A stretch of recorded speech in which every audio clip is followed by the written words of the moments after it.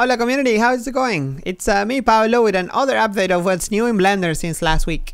2.83, yes, we still have new things there. Last week was a weird one because for a few days 2.83 was still in alpha, so it means that new development can happen. But then it moved into beta, which is only bug fixes. However, at the same time is when the cycle for the next release opens, 2.90.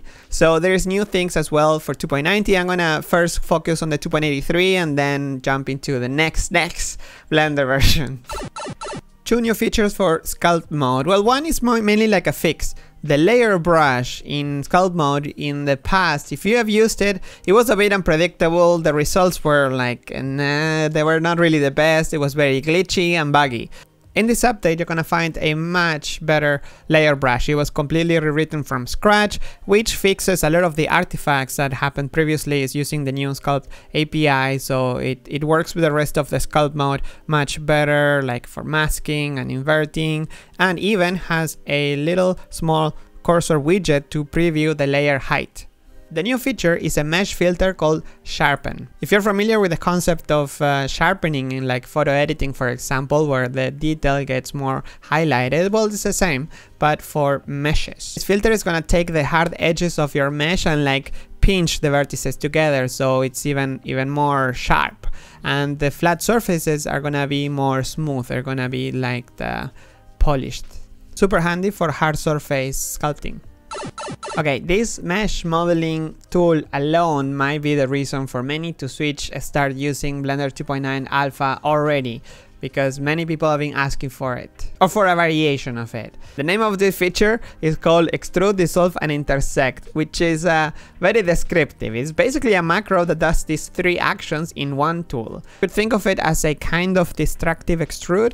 It's much more clear here in the demo by Kjartan. Comes in very handy when doing CAD modeling, the same as this next feature I'm gonna mention in the modifiers. The solidify modifier has a new option as a slider where you can control the bevel weights of this solidify to be on the outside or on the inside. Another great addition for CAD modeling, because it means that you can have like the inside part of a mesh with the square corners and the outside with the nice bevel with just modifiers. Another great addition for CAD modeling is that in the complex method of the solidify modifier, now you can control the thickness per face. And lastly, in the modifiers where you can use a texture mask, if you're using an object to control the coordinates of this mask, and this object is an armature, now you can specify which bone to use as coordinates. Again, no more empty hacks, yay! Grease Pencil got a new modifier alert. The texture modifier gives you more control over the UVs of the strokes, fill, or both, with settings for the offset, the scale, and the fitting. More freedom with animation. Now you can animate the mask setting and the use lights in your Grease Pencil objects. Video sequence editor. In the preview of the sequencer, now you have the sample as a tool, as an operator, but it's also a tool. Baby steps toward more tools in this area. The annotation tool in the sequencer now got onion skinning support. Not meant to be a full-fledged animation system, we have Grease Pencil for that, but it's nice to see onion skinning on the annotations. To wrap up this recap, let's talk about the user interface. 2.9 is not gonna be as big of a leap as it was from 2.7 to 2.8, so don't worry. 2.9, however, is looking like a good chance for working more on the user interface to polish all of those little quirks here and there that 2.8 still has. Checkboxes. One of the big changes in 2.8 is that now the interface is single column. Everything is aligned on a list. Checkboxes, though, they were a bit of they didn't look right. They were like right aligned, but like the boxes were like next to the button where you can animate, for example. So sometimes you would end up with like text on the left side and then a whole empty area and then the text on the other side. It was a bit weird. Not anymore. Columns can have a heading, and then the checkbox can be aligned in a way that the checkboxes stay in the middle, so it's easier to find and to read, and all the text is left aligned from that checkbox, so it's easier to scan, to go through all, okay, setting, and read them all one by one. It also makes it so like the checkbox and the animate button are not next to each other, so you don't press it by mistake. On top of that, it also allows for a more compact design, but it's still readable, where you can get like a label, checkbox, a drop-down menu if it's a setting of that checkbox, still all in one row, but very readable. The heading comes in pretty handy because now we can deduplicate text that was otherwise repeated. If the two checkboxes start with display, for example, now you can put display as a heading on the left and then display text box or whatever other option, but they're all part of like the same group. By the way, this change didn't come out of nowhere. It was necessary for another big change in the UI coming next week.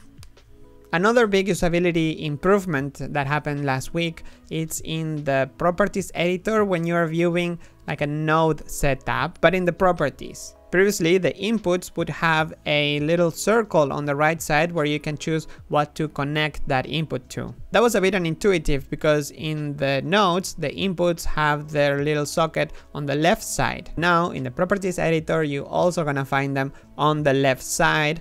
Not only that, but also with the proper color of the socket type. So if it's an image, it's gonna be, or a color, it's gonna be yellow. If it's a value, gray. If it's a vector, purple.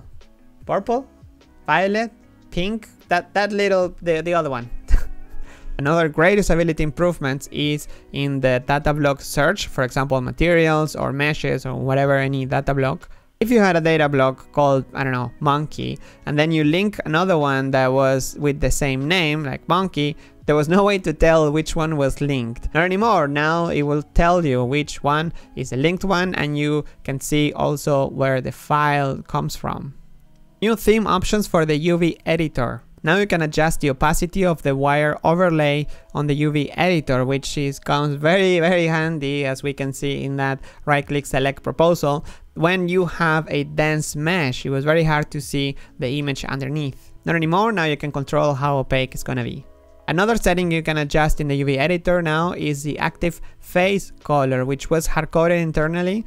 Just some legacy from the past. Now not anymore. You can now take it and make it your own. So if you make themes, make sure you go and change it to your liking. While we're talking about user preferences, in the keymap section, if you added your own custom shortcuts, now you're gonna be able to tell which ones are the internal ones and which one are yours by the icon in the remove button. Instead of the X, you're gonna see a little X and an arrow to tell that those are yours and your custom ones. Moving over to menus, or more specifically pie menus, you're gonna find that some of the letters of the entries are underscored now. And this is the same concept that you find in every other menu. Now you can hit the accelerator key, or like the one on the underscore, to execute that action. And lastly, the new search that I mentioned a few episodes ago is now default. Now is when you just search, you're gonna get the new one. It's the one that features the menu where you can find that. So you don't only get the name of the tool that you're looking for, but also where to find it in the user interface with the shortcut even, or an icon, a very cute icon if available. Small note for add-on developers, or if you're just making your own little operator in the user interface, is that this search will only show those tools, actions, operators that are inside of a menu, that are available in a menu. So you either have to add it to a menu, but maybe you're just playing with it and you don't want to add it to anywhere in the user interface yet. So even though it's recommended, in the user preferences interface, you can enable developer extras, and you're gonna find the old search, but also now renamed to like operator search, because it just basically shows all the operators, even those that are not available anywhere in their interface. You can find it in the edit menu, operator search. And that is all for this week, and also for 2.83. I think we shouldn't see any new features because it's only bug fixing, only crash fixing. So test your files, test it out, just go crazy with the latest experimental version, and anything weird that you find, please go to report it. You can go from the help menu in Blender, help, report the bug, or you can also find a video in this channel where I show you how to report the bug. I'm gonna put it in the description as well. Okay, I hope you like this episode. Give it a like if you liked it, give a dislike also if you dislike it. Subscribe to see more, and enable the little notification bell if you want to know as soon as we upload stuff, or when I prepare the event for a new live stream, for example. I think Blender.Todays, I'm gonna move them from Mondays to Fridays permanently. It makes more sense. Blender releases usually, when everything goes fine, happen on a Wednesday. So that means that maybe a Thursday, there is something wrong. But that means that if I make it on a Friday, it will be like right away when people start using it. So more reasons to celebrate. It could be fun. Stay home, stay safe, don't go out. Come on, it's like the curve is starting to flatten in most places, luckily. So why even like run it now? Come on, we should let's keep pushing for the lockdown a little bit longer, and then we'll see the results. Otherwise, like what for if we just stop now? Anyway, see you next week. Bye.